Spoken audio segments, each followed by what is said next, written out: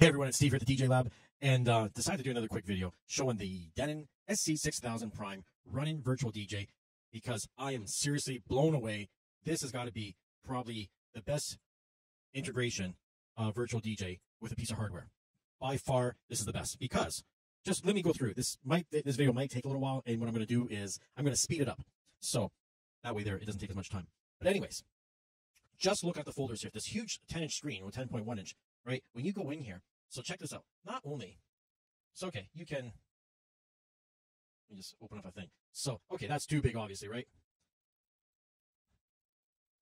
But look how much information you can fit on the screen. And what's really cool is even the spacing. So you can even, now you can really, if you got good eyes, you can cram a lot of stuff on that screen.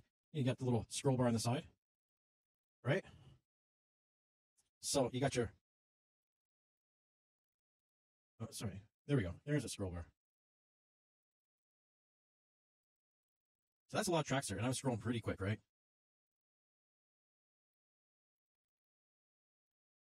And then if you tap and you hold it, right, you can say where you want to load it, your tag editor, the BPM editor, the POI editors, video editor, track cleaner, analyze for BPM, like, I mean, pre-compute stems, file operation, remove from search items, mark as played, everything that you have on a right click. I mean, so let's just try going to the tag editor. So obviously we go to the tag editor and it's pulling up stuff on virtual DJ. So at this point here, you still need to use your laptop screen to do that kind of stuff.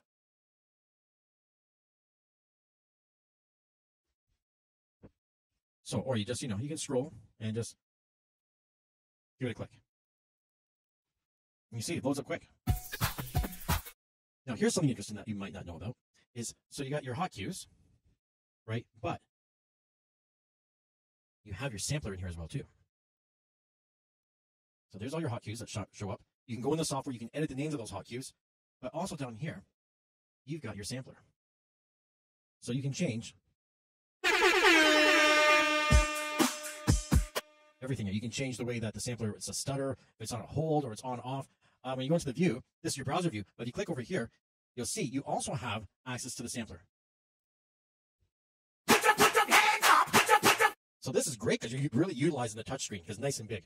This is like really, really, I mean, you're changing like, it's good and accurate, you know what I mean? Where we got video scratch stuff.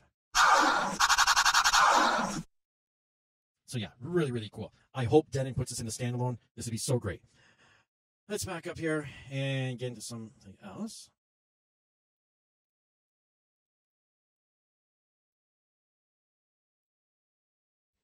Like, it's just a really great system. They really did a great job putting this all together.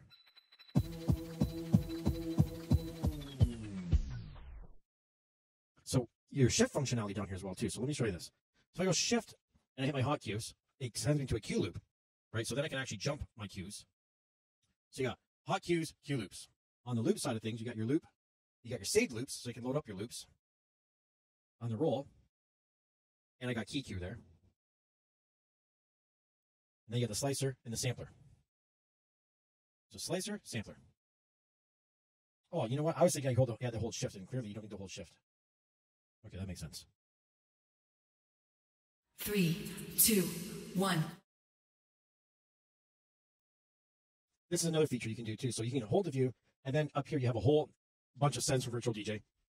You'd almost think this thing was made for the damn software.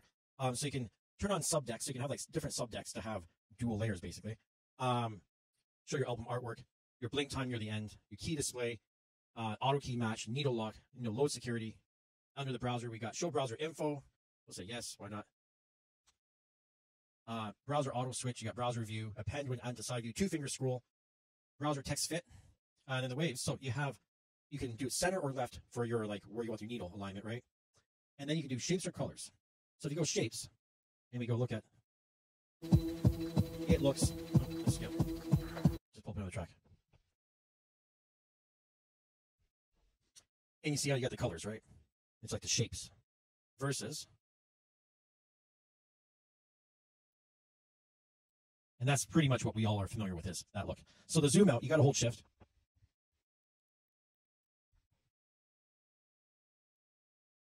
When you hit your shortcuts, that pulls up that whole menu down there. So take your shortcuts out, you got a bigger waveform.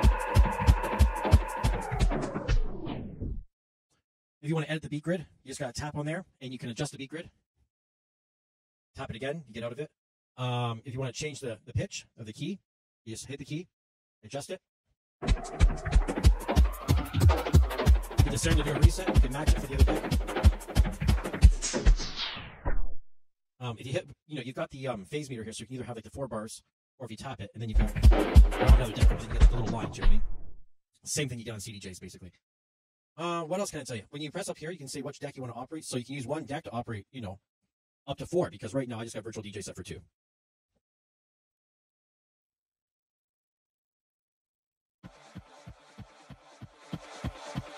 Tap there again, say you want to go back to A.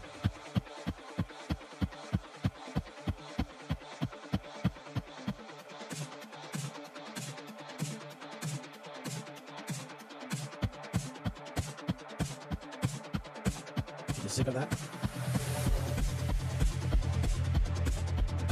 You see how this works?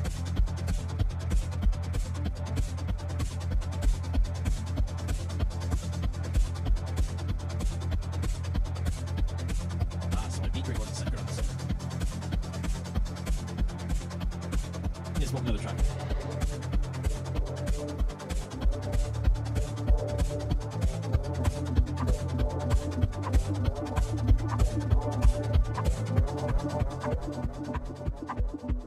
Okay, not the best mix in the world, but you get the idea what's going on with that. So you have a dual layer. This is really, really cool.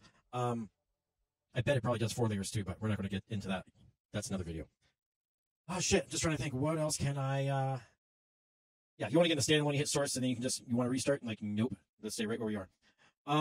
Yeah, I can't think of anything else that, you would need to know. Like I said, you have all of this,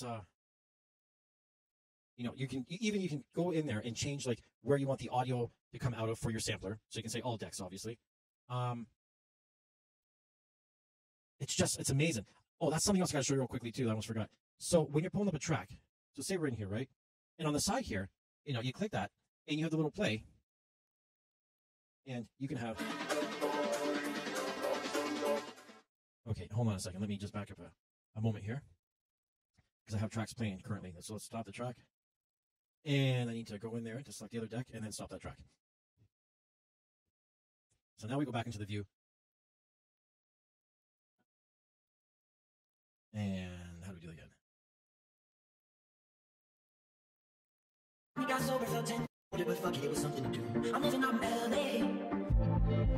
So it's like touch cue on the CDJ3000. And here's what's even better about it. Let me tell you. So stop that. Now it's small, but let me tell you, if you click up in there,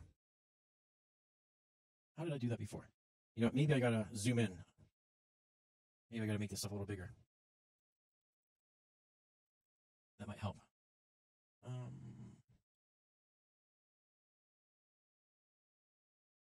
Because I did see somewhere, it's here, that you could actually tell this thing to start. Well, I think it is set for that. Yeah, so right now I do have it set. And it's starting the tracks not from the beginning, but from halfway through. So you can actually tell it where to start the track on your touch cue when you're just scrolling through like that. Really cool. And while you're playing, scroll. Like, it's such a great system.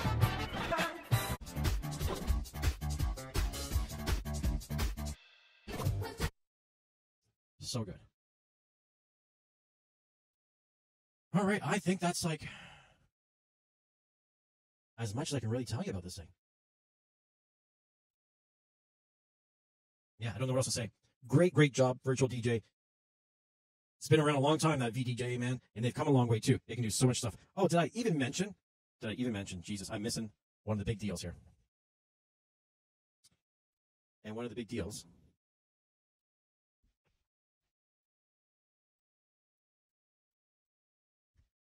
you see, now this is something you have to go into Virtual DJ and change. So you go up there and you click and you want to tell.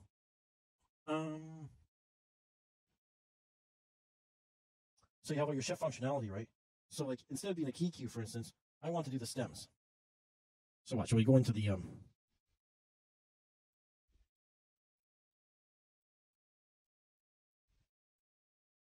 hold on, why is this not doing what I want it to do?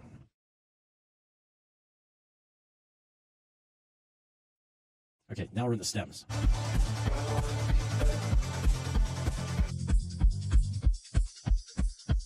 And so you can control the touchscreen, or you can control it down here too.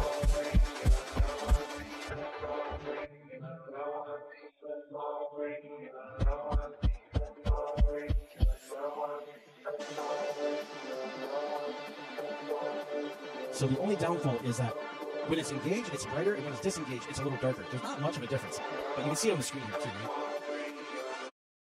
Anyways, I was trying to make this a short, sweet one, but I'm guessing I'm going to have to speed it up, and hopefully it works out. That's it, guys. I'll talk to you all later.